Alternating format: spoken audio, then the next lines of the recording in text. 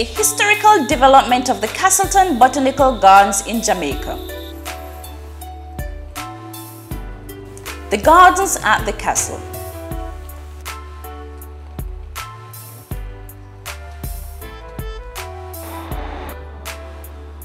Castleton Botanical Gardens, located some 20 kilometers north of Kingston in a small village of Castleton St. Mary, Jamaica.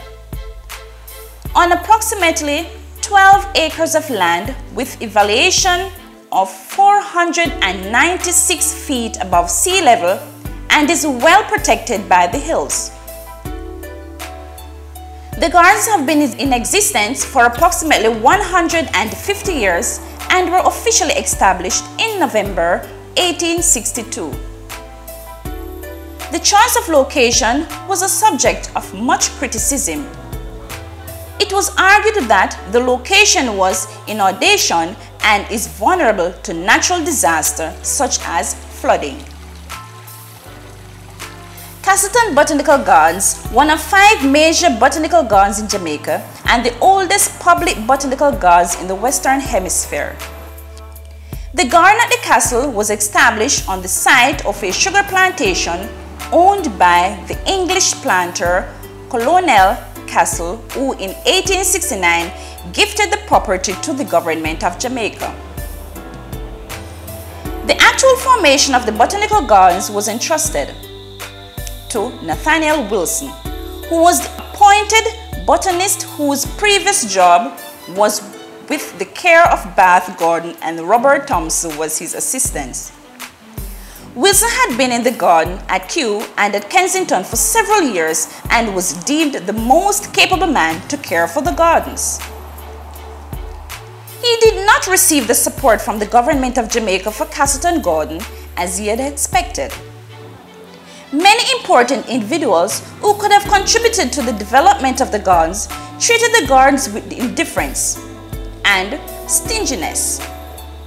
Wilson worked assiduously with the gardens at the castle, and it has really paid off and has become the most richly stocked gardens in the Caribbean and one of the great gardens in the hemisphere.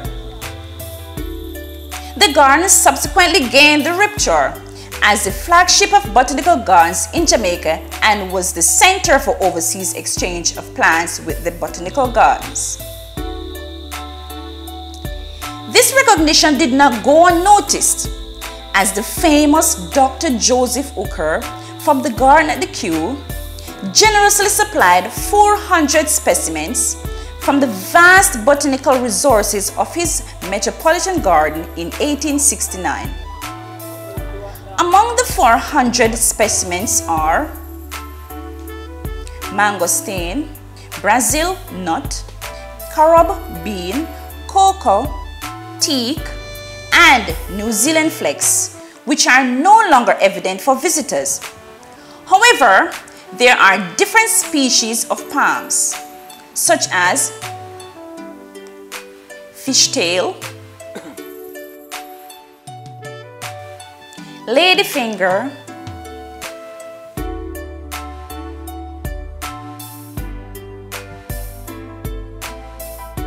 cluster sugar,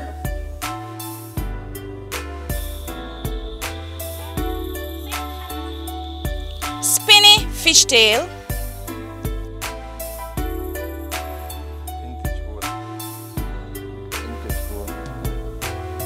and the velvet apple or black ebony plant. This plant is used to make the keys of the piano. The gardens at the castle is divided by the main road, which runs directly through the property, dividing the gardens into 2 sections. The upper southern portion consists of the lily pond. The lily pond is another feature of botanical gardens that was introduced to the garden by Nathaniel Wilson.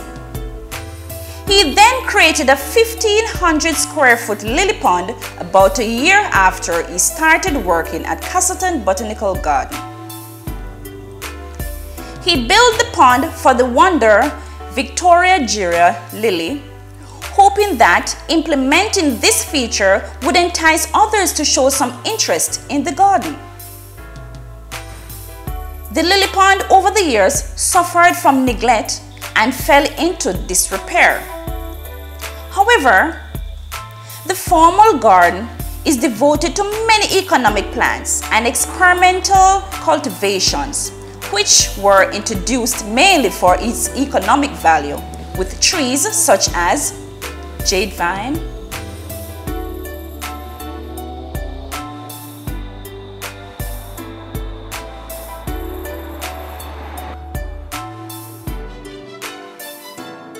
physic nut,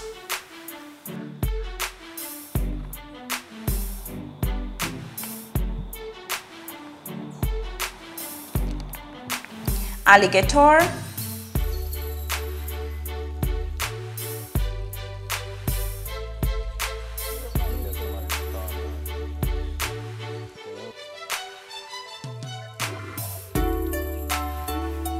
torch ginger,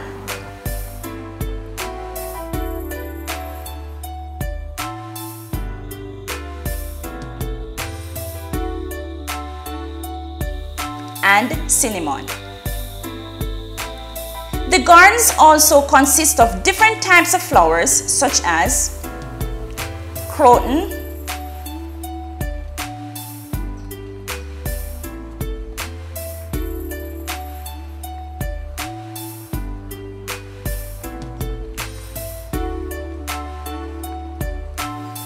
Indian laurel,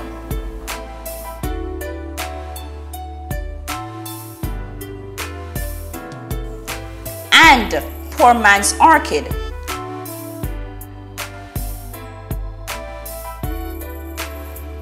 Among others.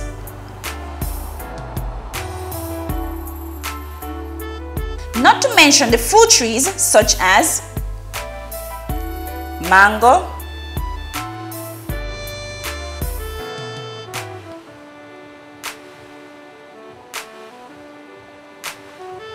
cherry,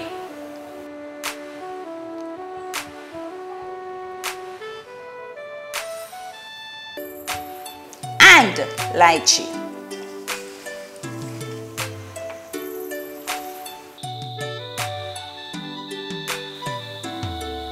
Mr. Zadik Peku, tour guide of the Castleton Botanical Garden.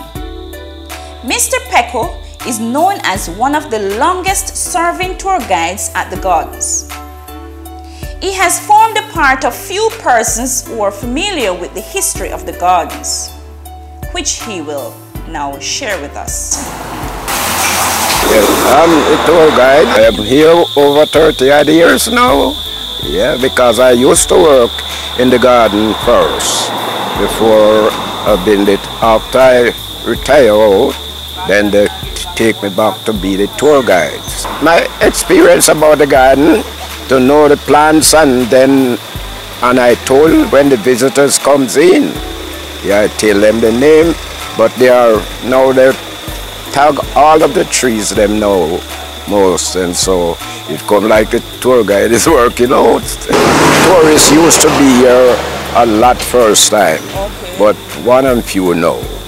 Okay. Yeah.